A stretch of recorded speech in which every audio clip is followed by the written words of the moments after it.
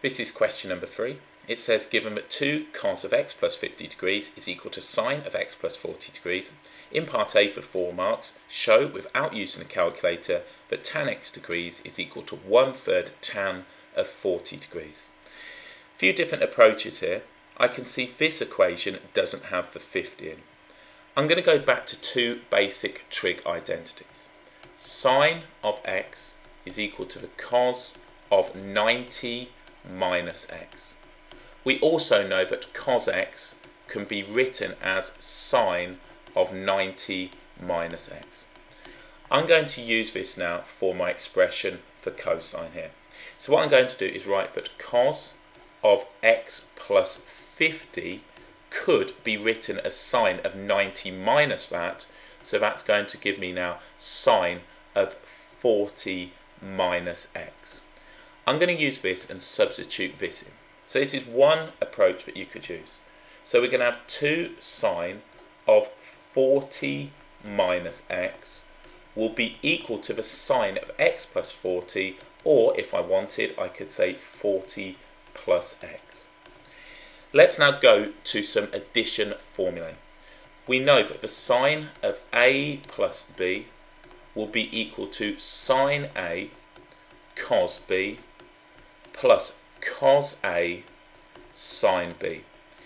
If I now have sine of a minus b, this is going to give me the same, sine a cos b, but this time minus cos a sine b. And that's why I'm looking at writing this as 40 plus x rather than x plus 40. It's just going to make the work just very slightly easier.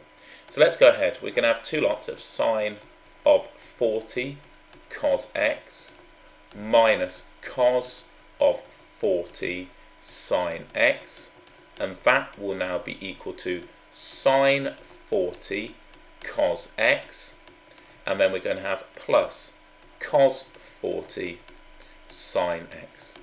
So if we just expand the bracket here, we got 2 sine of 40 cos x minus 2 cos of 40 sine x, and that will be equal to sine 40 cos x plus cos 40 sine x. So if we collect like terms, I'm going to subtract now sine 40 cos x from both sides. So that's going to give me sine 40 cos x, and I'm going to add 2 cos 40 sine x to both sides, which gives me 3 cos 40 sine x. Let's now think of another trig identity. I know that sine x over cos x will give me tan x. So I'm going to use this right here, and we can do it step by step, or we can go straight at it. I'm going to divide both sides by 3. I'm going to divide both sides now by cos 40. So sine 40 over cos 40. And I'm going to divide both sides by cos x. So we've got sine x over cos x. So we can see now that 1/3 sine 40 over cos 40 is tan 40 will be equal to sine x over cos x, which is tan x as required. So that is one way round. So that's the first part done for 4 marks. In part B it says, hence solve for theta between 0 and 360 degrees. 2 cos of 2 theta plus 50 degrees is equal to sine of 2 theta plus 40 degrees, giving your answers to 1 decimal place. So part B also carries 4 marks. We can use the part that we found in part A to simply rewrite this. We can see that in this particular case, x will be equal to 2 theta.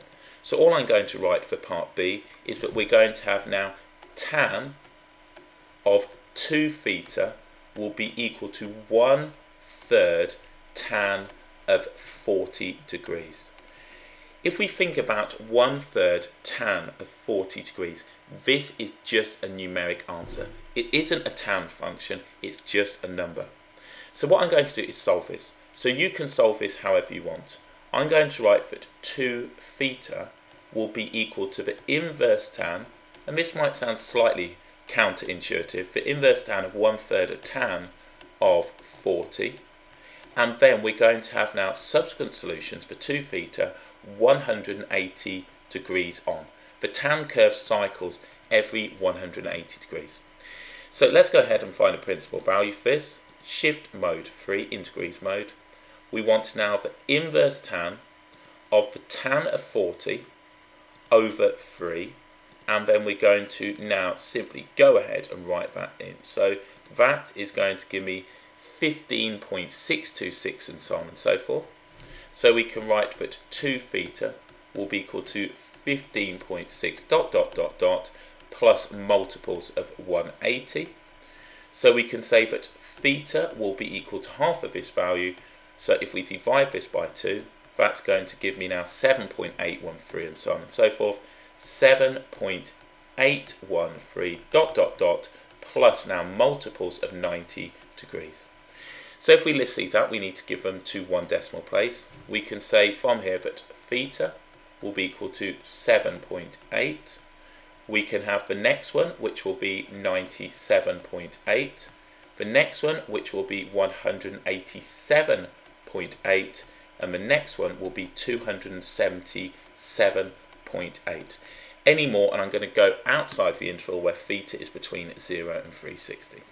So lots of different approaches here. 7.8, 97.8. They're just going to be multiples of 90 on. Entirely up to you on how you want to solve, but this is what we should end up with. So with that question, you can approach this differently. You can certainly approach that differently, but we should end up with these.